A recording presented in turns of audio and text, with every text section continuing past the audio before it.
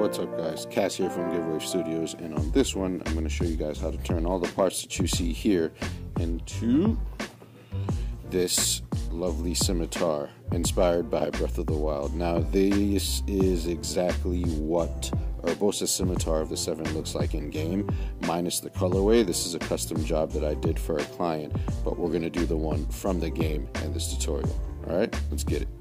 Alright, so we're going to do the easy stuff first, which is going to be gluing our 2mm pieces to our 10mm handle, and there's also one of these 2mm pieces that goes to this 2mm piece that ends up wrapping around the bottom of the blade. So play mix and match, grab your barge, you know how it's done, glue on both sides, glue your pieces together, and I'll catch you guys for the next step.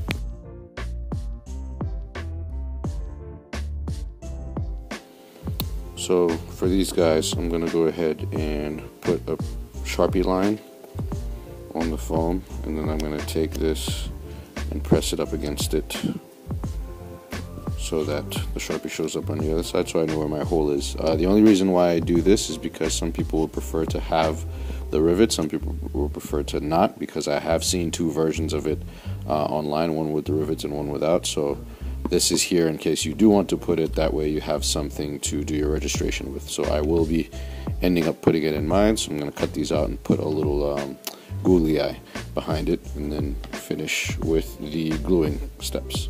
Okay, so once you have all of your parts assembled, we're going to go ahead and heat everything up so we can start shaping it.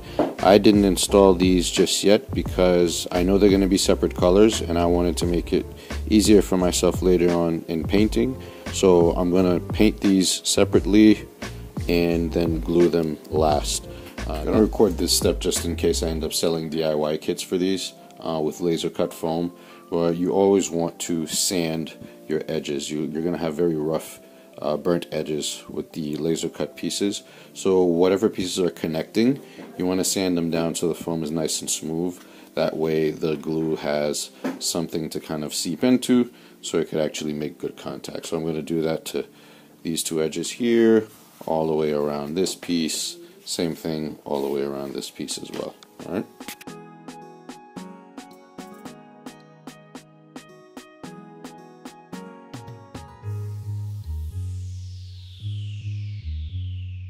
Alright, so as you guys can see, we've shaped our pieces nice and curved. This is kind of what you want to go for here. Okay, so you can tell from this piece, you see this kind of has that curve. It looks like it has that lip down there. So now I have this on the inside here, and I'll be able to glue this, and it'll angle down a little nicer and smoother. Okay, so we're going to go ahead and glue these two parts together, and then I'll catch you guys for the next step.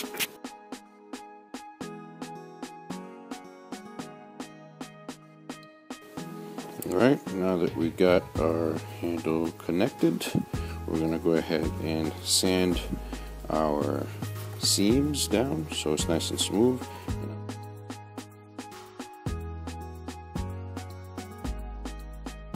Alright, so after sanding with a regular sanding drum, I'm going to go ahead and use this grinding bit or stone head and to smooth out all of the parts that I sanded, and that'll be it. Okay, and now we have smoothed our parts on the edges here. We're going to go ahead and heat seal everything. Alright, so now that this is nice and sealed and heated up, I'm going to go ahead and grab my little googly eyes and stick them to their respective places here.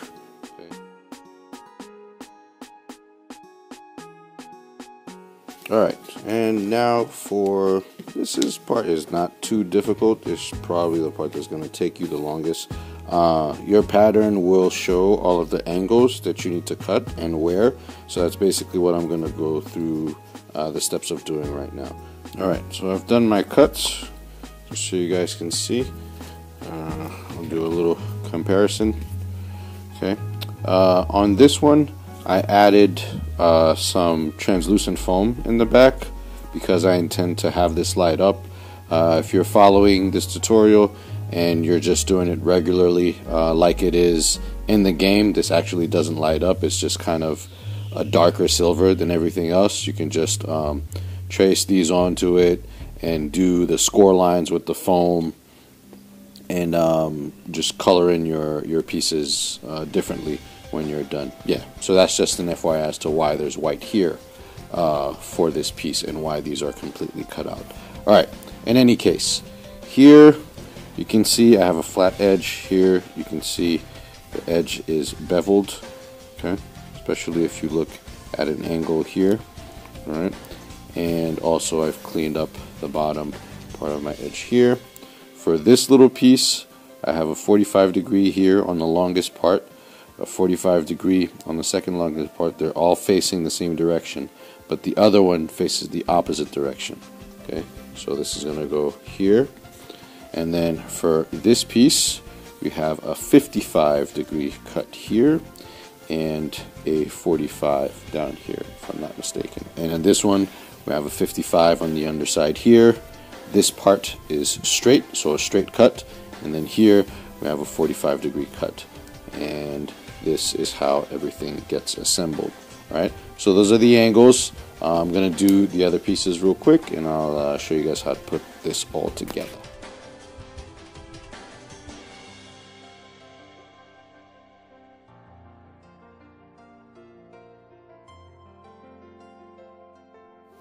Alright, now that I have all of my pieces cut up and I have all of my angles, I'm going to go ahead and quickly heat seal my my first half of pieces. It's like, so with heat sealing, you see how the foam is kind of changing from matte to kind of this glossed over color. That's really all we're doing in this. We're not trying to heat it too much because technically we're not bending it into any type of shape. We just want to seal the surface. Same thing here, as you can see, the pieces are just kind of glossing over a little bit as we're going over it with the heat gun.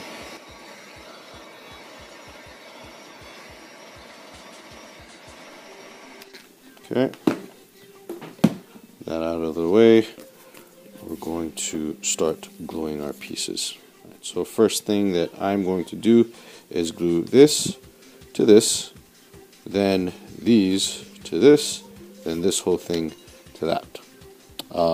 You can glue it in any which way you want. That's just the way that's the easiest for me personally. If you want to do these two first and then these two, completely up to you.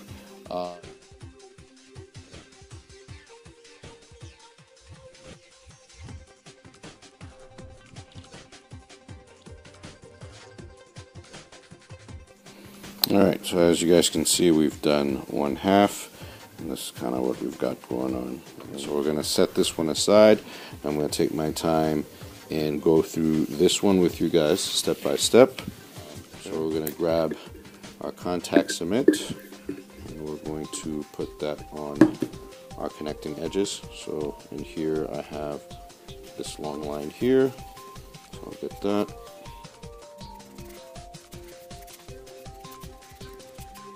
Okay, one down here. I'm gonna get this guy.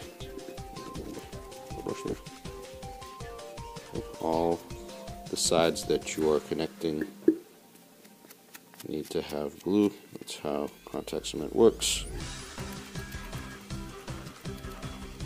Yep, down to that.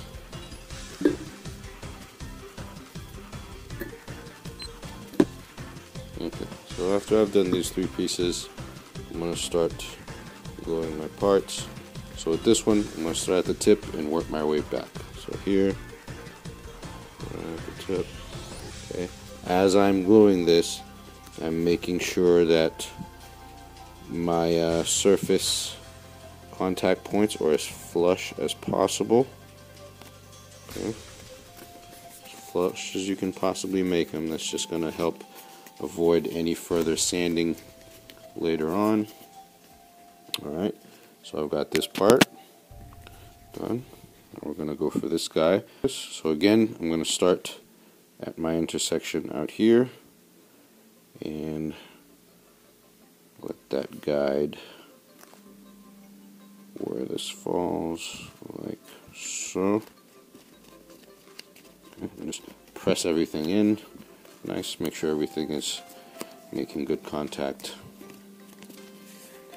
But you always start with your surface first, and then make sure the rest is good. And then here we're going to put some glue on this guy.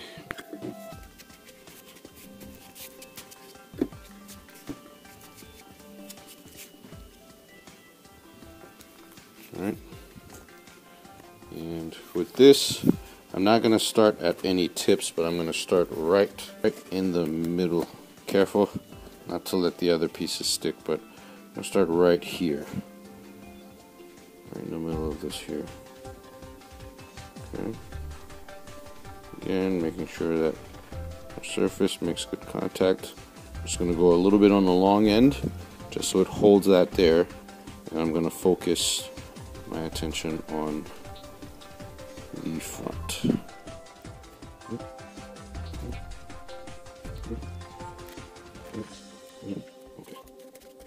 Okay.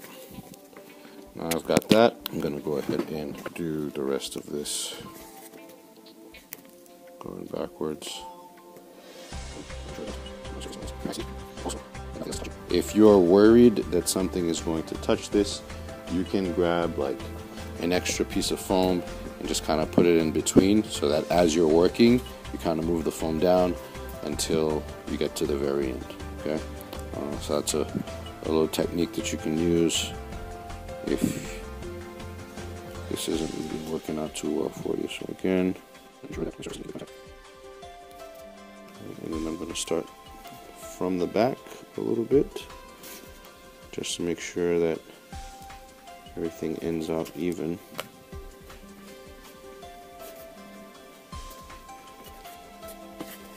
Okay, and there we have it. Alright, now we have two sides to our piece. So if you end up with like a weird chunk like this on your tip, what you can do is just either cut this flush or sand it flush. You can use a Dremel, you can use sandpaper, whatever the case. So I'm going to go ahead and do this on my belt sander.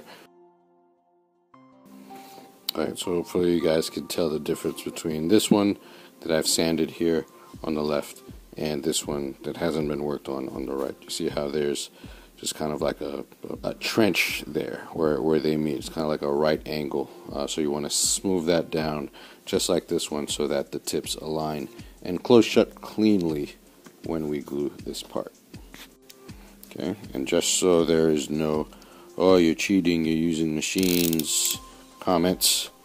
Okay, here we go. This is nice fresh blade box cutter. I'm just going nice and slow, cutting into my piece and making sure that my cut is flush and even with, again, the small edge. Okay, got that. I'm gonna go the other way now. Again, you want to be really careful with sharp blades. You don't want to cut yourself.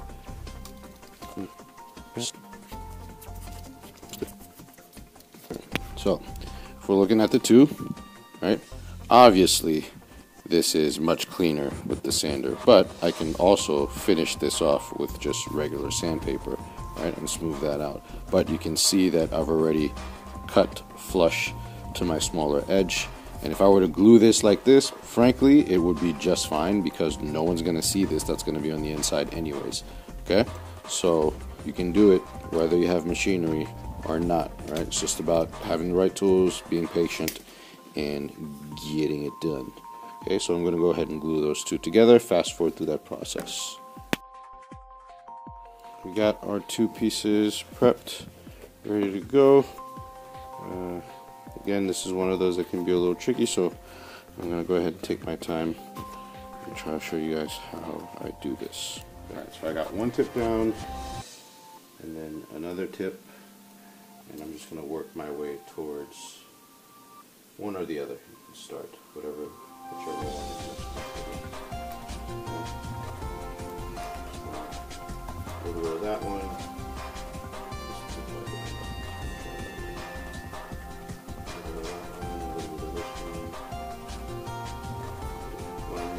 trying to make sure happens is that this one here lines up nicely there. Just trying to make it as flush as possible, so I have to do less sanding with the seams. This isn't a step that you will be able to get perfect, even as I'm doing this now. I know that there's going to be a little bit more work that needs to be done. Okay, that's it. So now I'm going to focus on this back end and just pinch these close. Once you have one part, that front part down, it becomes easier because everything's a little bit more stable to glue everything else. So again, I start with a little bit at the tip here. I glue that back end, because what happens if you just try to go straight from one end to another, you might end up with a side that's longer than the other. So this is a good way to make sure that this doesn't happen.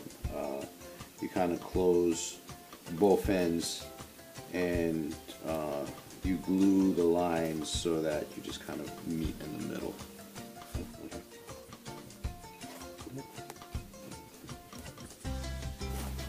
Okay, and we have that top piece right now. Right, and squeeze, making sure that everything is nice and glued down. Good. Alright, now the piece de resistance. And the last of this.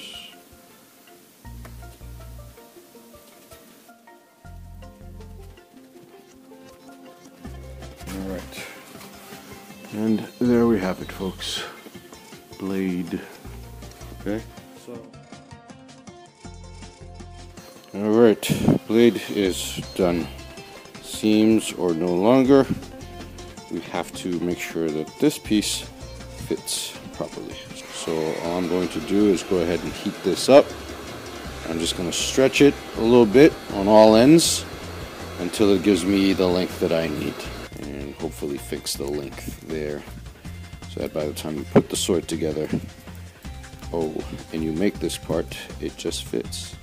Okay, this is glued.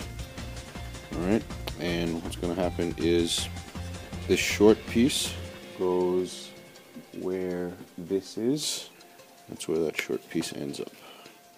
So the very tip here was a little flabby, so what I'm going to do is just grab a pair of shears and just cut that out following the curve.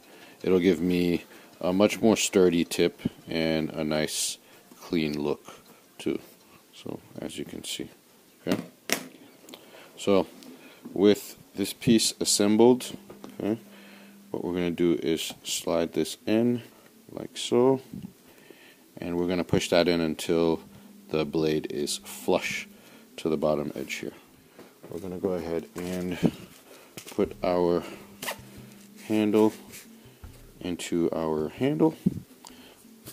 Now again, remember, you can use a 3/4 inch PVC. This is what this the hole in the pattern was modeled for. Okay, so just because you don't have this 3D printed piece doesn't mean you can't make it. It's just taking a couple of foam strips and doing some curved pieces, tying them around, gluing them, and making the grip as you go. Alright, so with this done, what we want to do is figure out what position this is going to sit in. And just mark that general area so that we can glue this little piece to the handguard itself, because it's going to be painted gold, so we might as well glue those two pieces together. Okay. And that's kind of the general area where that's going to live. And now I can take this off of here, glue that in place. Alright, so I'm going to do that real quick and catch you guys for a minute. Alright, we're starting to have the semblance of a sword. It's a little floppy, but we will be reinforcing this with a piece of wood on the inside in a little bit, and I'll show you guys how to do that. Okay, so before we go to the paint booth, we're going to make a couple of cylinders that are going to plug our PVC tube or 3D printed part. So what we're going to do is grab the piece, put it on top of a piece of foam, press down and twist until it leaves us with an impression. Now you can use your X-Acto blade to cut out this impression, but when you do, make sure you cut the outside line, not the inside line. You want to make it a little larger than it needs to be so that it fits in here nice and snug. Okay, and then once you cut out, so what I'm going to do is 3 of them stacked with a hole in the middle, and the hole in the middle is just big enough for me to fit my dowel through. Okay, so with 3 of these I should have enough. This is a 1/2-inch dowel that you guys can pick up at any like Hobby Lobby or craft store or anything like that. So that's what I'm going to slide through the center of the sword and glue it on the inside so that it's sturdy, but also when it goes through the handle it has something to hold it so it's not just flopping around. Alright, so I have these dies here that I'm going to use to do this a lot quicker, but like I explained just a few seconds ago, you can also do this by hand with an X-Acto knife. Okay, so I'm going to fast forward through that process and catch you guys for the next step. Now I'm going to glue my pieces together.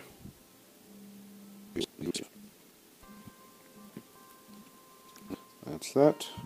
And now we're going to glue our stick to the inside of our sword. Alright, so I got my 1/2-inch dowel, and what I'm going to do is slide that in here, and I want it to kind of end right here, right at this point here. So where this line comes, if you draw a straight line down right there, because that's the point where it kind of still sits flat on this line, and you want to glue it to the flattest part of your sword. So right about here. So what I can do is go ahead and grab my marker, okay, make a mark right under the edge there, put my stack here. It depends on if you did 3, 4, 5, 6, 7. For me it matters because I need enough room inside of the handle to store my batteries so I can light this up. But if you're doing this without the lights, I would suggest making it as long as the handle. It's going to be more secure that way. Okay, and that's going to be where I cut it.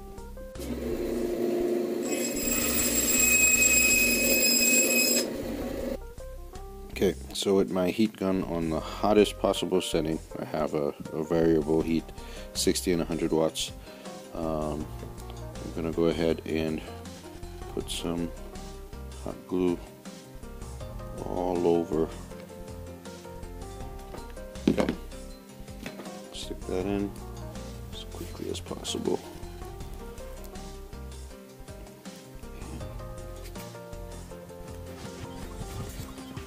Just kind of push and make sure that it's actually making contact on the inside. You want it to sit right in this slot, so try to make sure that it's doing that. Alright, now we have a sturdy piece that won't go anywhere, and it's not shifting when we twist it. Okay. And the surface of the of your handle should sit flush with the surface of the foam on the inside here. And now we can slide the two into each other, hopefully. Okay, and there we go. Right, no more floppiness. I can actually swing this around now. It's pretty cool. Okay, alright, so we have our blade. We have our little smaller pieces that I'm going to paint separately. I have my handle, the part that goes in here. I have my gem. Now this is 3D printed. In your patterns you will get this piece. And what this piece is basically this gem deconstructed that you can make out of EVA foam to just complete the look. So I'm going to go through the steps on how to pretty much get this thing to work. So you see the lines that you have here. So I'm going to go ahead and cut adjacent to those lines at an angle, creating a series of trenches. Okay.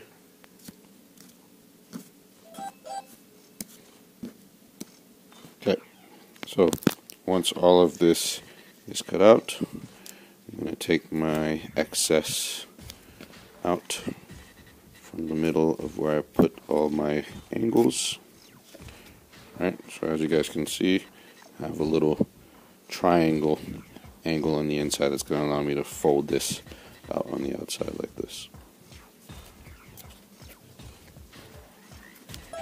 Okay, so once my channels are dug out, as you can see, when I fold this over, it has the shape of a gem, right? And now all you need to do is glue these two ends to themselves, possibly do a little bit of sanding, and you can glue two of these together to create the gem that you see here. Right? So that's just a quick way on how to use this piece when you see it in your patterns. That's what it's there for. Okay, but I'm using my 3D printed piece because I'm going to have it light up. And now this piece here is a decorative piece that is going to go around the base of your handle here, and it's going to face upwards like this, so it's going to look something like that. But what you want to do with this one is you want to have a slight angled cut here, very subtle, not too much, maybe about 25 degrees or so, as opposed to this flat area that you see here. So I'm hoping you guys see this on camera, that this is a little beveled compared to this one. And what that's going to allow to happen is when this folds, as you can see, the top here becomes flat because of that angle, as opposed to this one where when I fold it, it's facing inwards. So basically all I'm doing is chopping off like this much at that angle so that it can sit flush on the underside of this piece. So I'm going to go ahead and glue this together, stick it there, and I'll catch you guys for the next. Alright, so I think we are ready for paint, finally, at this point. So I will catch you guys for that. Alright, so in the paint booth I have all my stuff prepped. I have my handle that's going to be here. Again, you can download this from GiveWaveStudios.com, the STL, so you can 3D print it yourself if you have 3D printer, or you can just use a 1-inch PVC cut to whatever length you'd like and make that work as well, and just put some foam decorative pieces on it. Right, one way or another, it's a DIY kit, so you guys got to get creative with it. That said, I'm going to grab a piece of tape, and I'm going to put it sticky side facing up, and I'm going to arrange my pieces that I'm going to be gluing later to the main handle part separately. That way they don't blow away while I am painting them. Alright, so I've got that. Okay, so now for my painting process.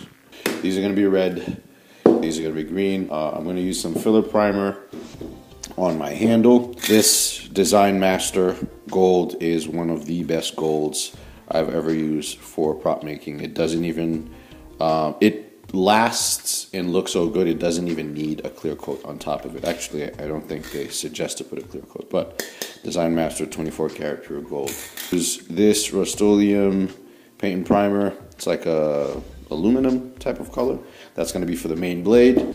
The triple thick crystal clear glaze from Krylon is amazing for 3D parts. You only need 1 or 2 coats and it completely smooths everything out, and you guys will see the before and after.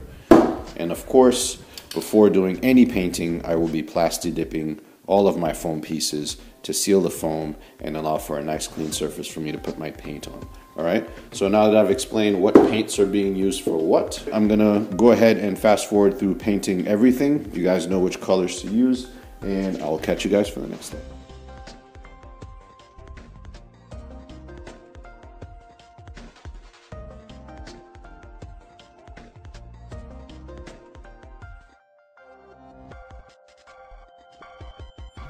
Alright, now that we've painted all of our pieces, so we have a nice shiny gold on the handle, nice bright silver on the blade itself.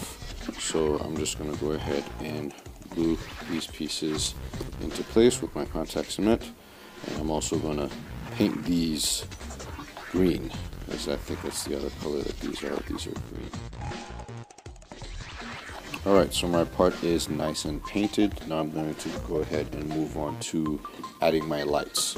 So I have some fairy lights here, and what I'm going to do is basically measure out the length of where the light needs to be. So as you can see, from here to here, I folded it onto itself as many times as it is long, and I'm going to stuff all of that in there. So you guys can definitely skip this part if you are not doing your prop with lights. If you are, continue watching and I'll show you how it is that I do it. So I'm going to go ahead and just kind of twist it onto itself after I've done all of my wrapping, and I'm just going to like stuff it in there. Slide that in.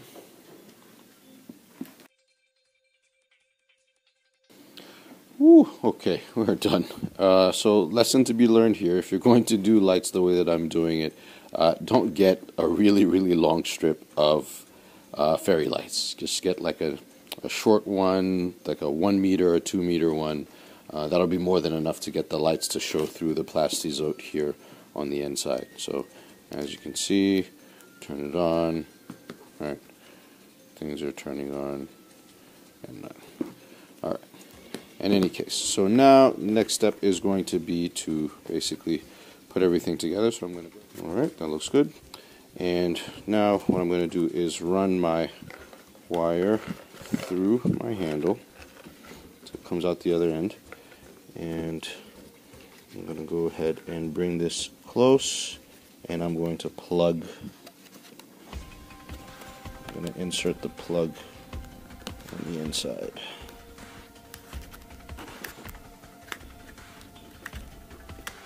Okay, once your plug is in, you're going to go ahead and just slide your sword in place, making sure that your blade is facing the handle. Okay.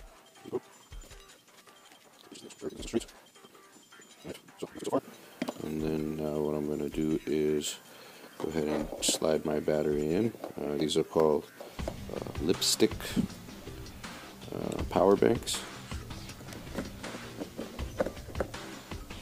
Okay, and the excess I have can go inside of the gem, nice and hidden, and there we have it. So I'm going to go ahead and add a light to the bottom gem. Okay, I got my fairy light pack. So this is kind of the length that you want. The one that I used earlier for the blade was kind of overkill. Something like this would have been just fine.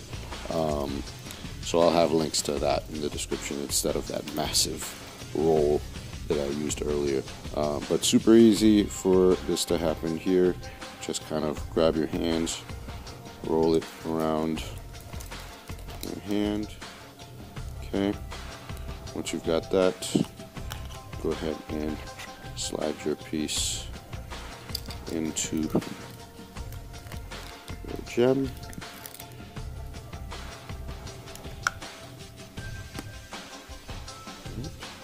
There we have it. And voila! Urbosa Scimitar of the 7 with light up details and light up gem. Okay? And I will have the handle and the gem as freebies on GiveWaveStudios.com in case any of you guys have a 3D printer that you can access so that you can print this and make this yourself. So yeah, that's it, guys. Here it is, Urbosa Scimitar of the 7. I hope this one was useful. Hope you guys were able to learn through the process of this tutorial. If you've purchased the DIY kit or the patterns from my website, thank you so much. It means a lot. I appreciate the support. And if you guys have any questions or concerns, as usual, feel free to leave them in the comment section. I try to get back to you guys as much as possible. And yeah, that's it. This has been Cass from GiveWave Studios, and I'll catch you guys on the next one. Cheers.